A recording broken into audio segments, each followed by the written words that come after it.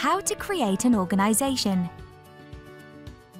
Creating an organisation on Oxford Learn allows you to create classes and assign courses, set up and manage your students and teachers, and access all of Oxford Learn's administration tools.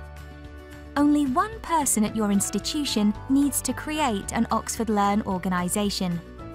You may want to check with your colleagues to confirm if one has been set up already. To get started, go to oxfordlearn.com and sign in with your Oxford ID. Go to Register an Organisation.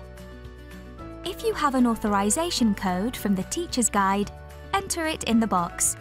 Tick the box to agree the terms of use, then select Continue.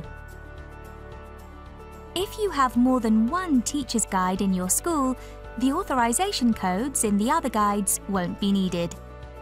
If you don't have an authorization code in your Teacher's Guide, follow the instructions on screen to apply for one.